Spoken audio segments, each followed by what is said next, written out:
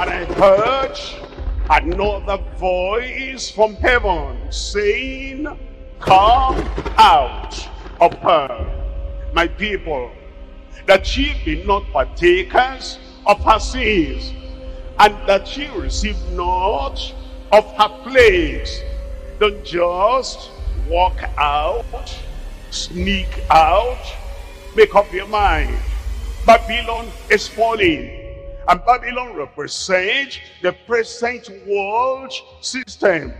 And the Lord says, by the angel crying from heaven, and the Lord says, by spirit today, and the Lord says, in the word that cries and pierces the heart of every man and every woman, flee out of the midst of Babylon. Christ died for everyone. But you have to make up your mind that as Babylon is falling and falling, that you will come out, not only think about it, not only meditate about it, not only plan about it, that you take the step, you come out, you run out, you flee out of the midst of Babylon. Don't copy her, don't follow her, don't imbibe their principles, don't follow their practices, that you'll be not caught up in their iniquity. Even after you are saved, even after you have become a child of God, to them that believe him, to them he gave power, he gave authority, he gave the right to become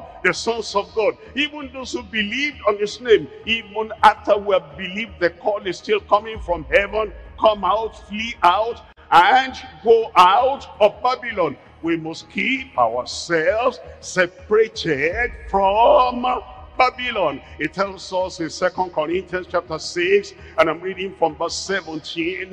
Here are the words of the Lord Almighty himself, as he says, wherefore come out from among them, and be ye separate, says the Lord, and touch not, of course, taste not, of course, don't go along with them.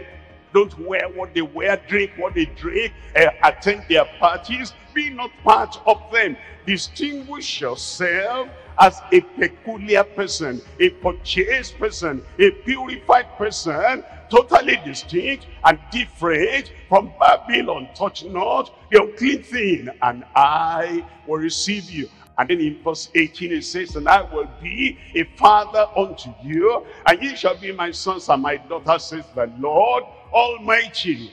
And he that has an ear will hear what the Spirit is saying to the church. Revelation chapter 14, I'm reading from verse 4. It says, these are they which are not defiled with women, for they are virgins.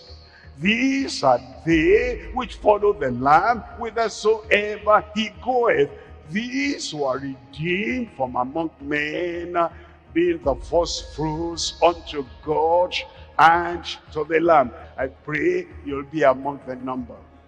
Spiritually a virgin, you'll be among the number, perfected and spotless and blameless by the washing of the blood of the Lamb. You'll be among the number in Jesus' name.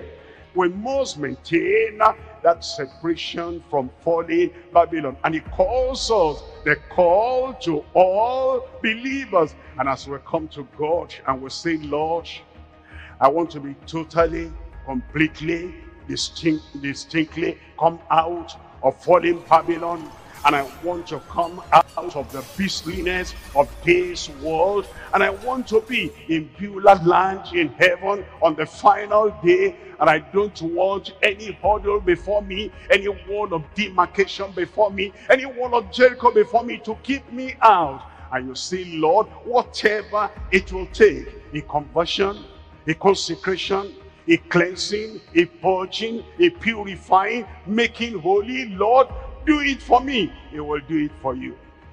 And whosoever shall call on the name of the Lord, he calls you, and he calls you by name, and you call him, and you call him by name. And as both the divine and the human come together, he'll do in you what will qualify you for Beulah land.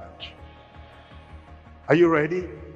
Why don't you rise up and say, Lord, here am I want it done in my heart.